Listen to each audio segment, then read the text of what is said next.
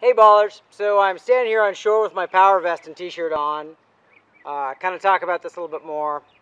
So starting with the deep water start, when I first got it, everybody warned me that the deep water starts could be challenging.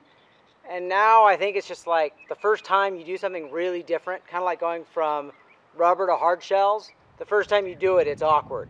Now that I'm used to it, it's not an issue at all. So you'll see the line's tight here and my elbows are bent, right? This is as long as the straps will let me extend. So on the deep water start, you just have to kind of relax and get it through your head that the pull of the boat is going to come through the straps and into the back plate. And it's actually very low effort. And you get up and you're outside the course.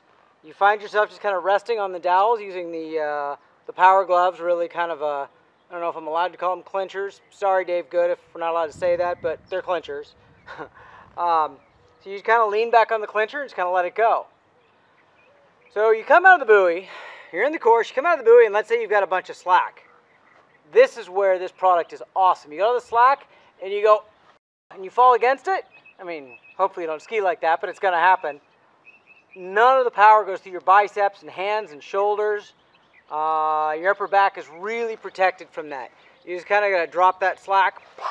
Nothing to it, right? Now, what's interesting is the more you get hooked up, and I'm afraid I'm going to fall down here in the sand if I really lean against the rope, right? But the more you get hooked up, see how the straighter my arms are? So as you go through the wakes, the more stacked you are, the less the vest does. Now, I suppose I could shorten the straps far enough that even here my arms would be pretty bent, but I'm kind of choosing not to do that. So with having had bicep tendon injury at my elbow last year, I'm nervous, I'm pretty tentative, and the more time I spend in this vest, the more secure I feel, the more I feel like I'm protecting my body. Now, it's not perfect. There are some things about it I don't like. Every once in a while I will miss grip with the gloves. And you know, people are afraid with the clincher style that you're not going to release. I don't experience that at all, but I've kind of come across the top and gotten the dowel stuck on the wrong side of the handle, and that's distracting. I don't like that. It's probably happened to me 3 times in 10 rides, so you know, 60 balls, it's happened to me 3 times, so it doesn't happen a lot. And so maybe, if I skied with it enough, I would change the way I grip the handle a little bit. So there's that. And then it's probably there's probably a little bit of a mobility issue. People worry about this, coming into the ball and reaching. That doesn't have any negative attribute. But I think your upper body is a little bit, you know, this plate in here probably affects mobility a little bit. So when I've gone from not wearing the vest for a couple of rides to wearing the vest to not wearing the vest, what I notice is when I put the vest on, the effort to ski drops radically. And I'm rounding the same number of buoys at the moment. Now, I'm not skiing up near my PB, so I don't know, you know, what would happen. But then when I ski without the vest, I definitely feel freer. I feel like I'm a little bit more dynamic on the ski. Especially coming into the buoy, I feel like I'm moving my center of mass forward coming into apex. And then I go back to the vest, and then I'm like, oh my gosh, this is so little work. I skied without the vest 4 rides this weekend, and I already have a blister on my hand. By the way, it's the other thing we don't talk about on the vest, is it totally protects your hands too.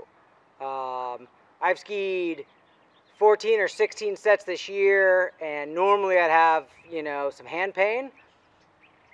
When I went from wearing the power vest to wearing my normal vest and gloves, my hands instantly hurt.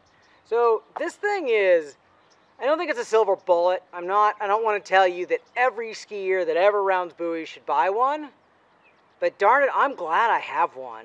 And I'm an advocate, and if you've got any worries about the health of your arms and elbows or shoulders or back, you should definitely consider this.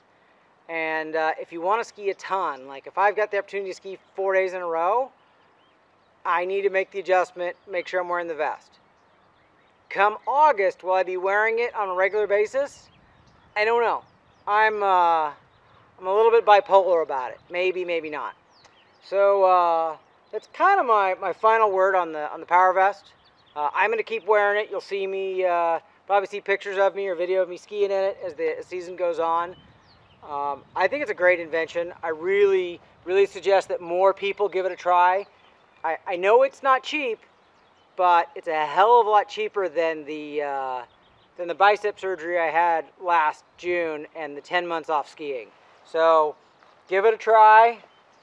Visit goode.com, check it out, or check out the other discussions here on the website talking about it. Thank you.